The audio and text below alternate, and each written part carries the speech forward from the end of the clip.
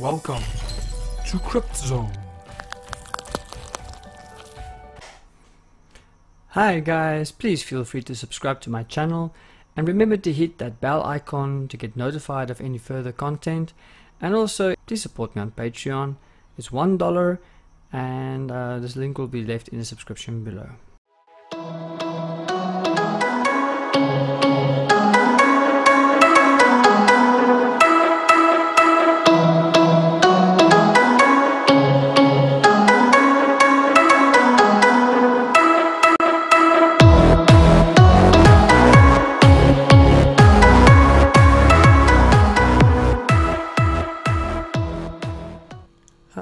Hi guys, and welcome back to the channel, and welcome to the retro hour, or should I maybe call it the retro few minutes, because we haven't done an actual hour for a long time, but it just sounded like a cool intro anyway. So welcome back, and for today we are looking at Maximum Carnage, a game from Sega Genesis. We've looked at some games now from Atari, from NES or Nintendo, so let's look at Sega for today. So the game that I'm looking at is a game that I bought with my first apprenticeship salary, and it was for the Sega Genesis, and the game is called Spider-Man and Venom Maximum Carnage. It was released in 1994, 09/18. Now let's see what they say. It's an action game, single player, and intro. Only one maniacal madman can force Spider-Man to unite with his sinister arch-nemesis, Venom, Carnage. His deadly rampage is tearing New York City apart. Only while web-slinging maneuvers, crushing combat moves, and superhero allies can save the city from total obliteration. It's maximum mayhem. It's maximum carnage. Paint the town red. That was the intro that was on the box, or on the labels. So, without any further ado, let's see what the actual game looked like. We're just going to do like one level 1. Okay, so let's see what this game looks like.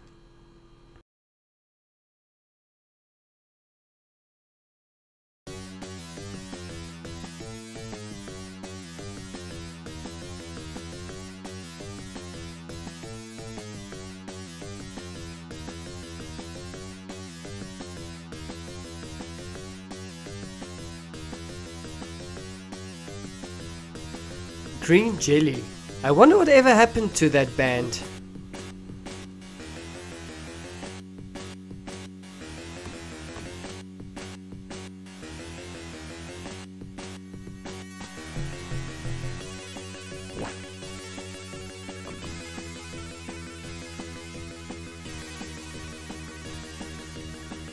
Okay, featuring some very interesting superheroes. We've got Cloak and Dagger, so Cloak and Dagger, Mobius, Firestar, Captain America, Iron Fist, Deathlock,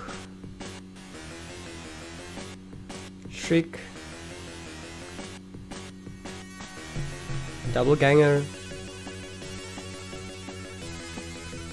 Demo Goblin, Carrion. Hey, time for some voice acting.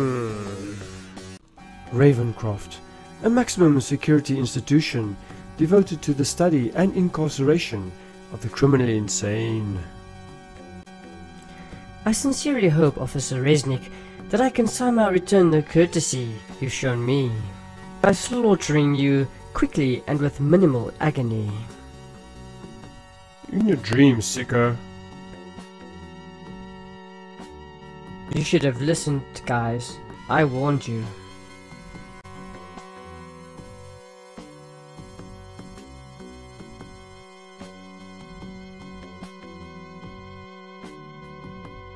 There really is a monster hiding within me.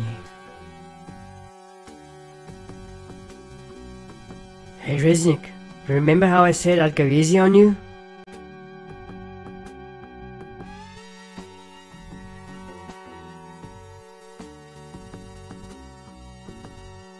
I lied! You should never trust a raving lunatic.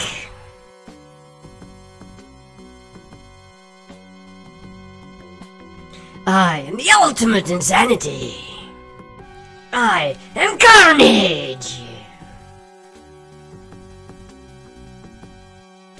Okay, that's enough playing around. So let's just carry on as normal.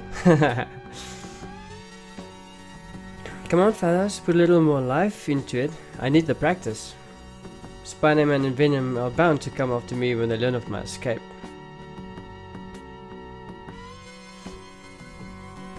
Unless I play it smart. And go after them.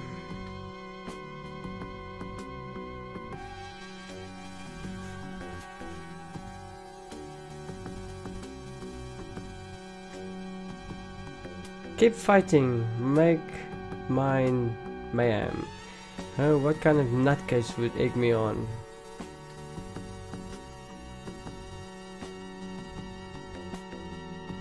My name's Shriek. Cut me free, I can't wait to join you on your slaughter circuit.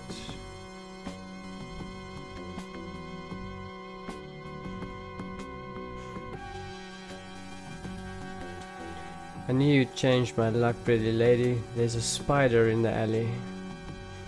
Let's go squash it.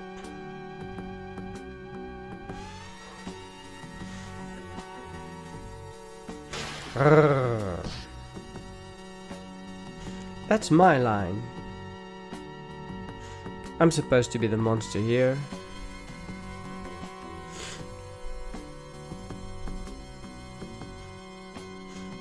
Don't hurt him, he's sort of cute in a sick and deformed sort of way.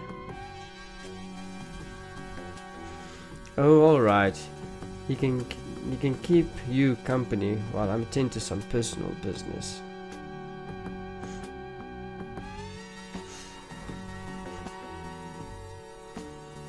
That's all so frustrating. Every enemy is defeated always seems to return. Am I destined to keep fighting them over and over again? Yeah, that's what you do. You're a superhero, you're supposed to do that. Okay, let's look at the game. It's a basic beat 'em up game. You've got some blocking, which I never use. I should have used it more in the game.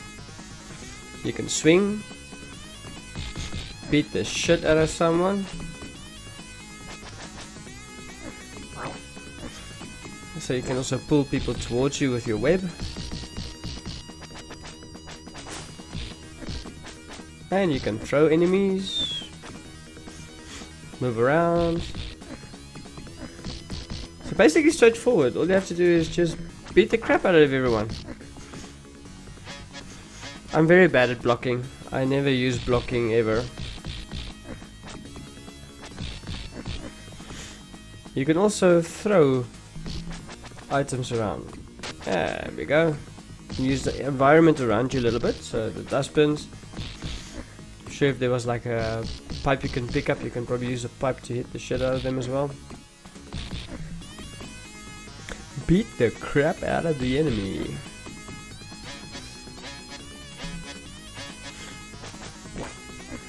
Come here.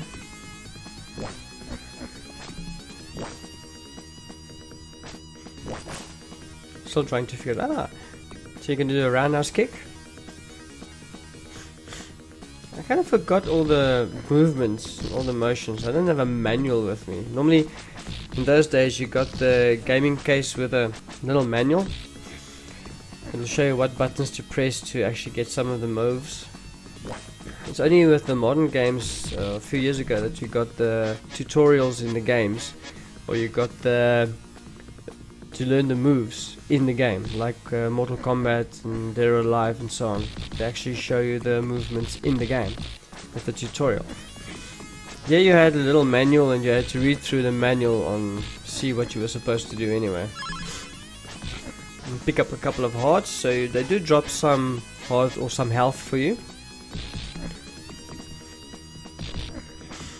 And the thing with these old school games, it was all practice, practice, practice. The more you practiced, the better you became at it.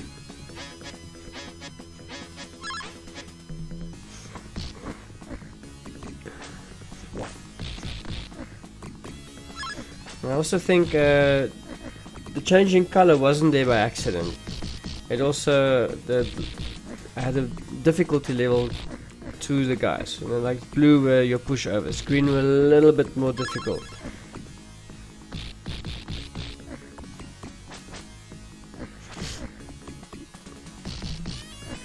Kick. Should have done a roundhouse there. Should have done it earlier.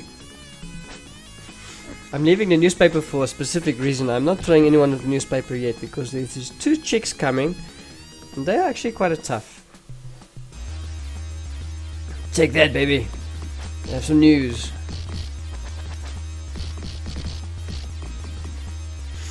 You know, this is where I would have also was supposed to block. But I'm bad when it comes to blocking. I'm one of those guys who charge right in and try and shoot out the situation or beat myself out of the situation. Don't really care for blocking. Only pussies block. And then you get your ass handed to you.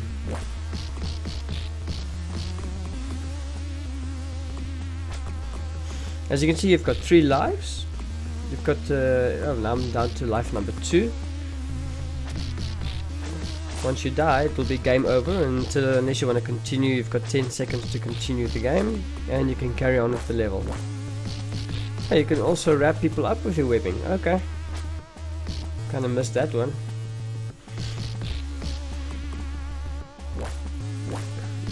She's almost done for, and it's over. Okay guys, thanks for watching. Come back next time for another Retro Hour. Hopefully the next one will be actually a live stream. Cheers guys, see you next time.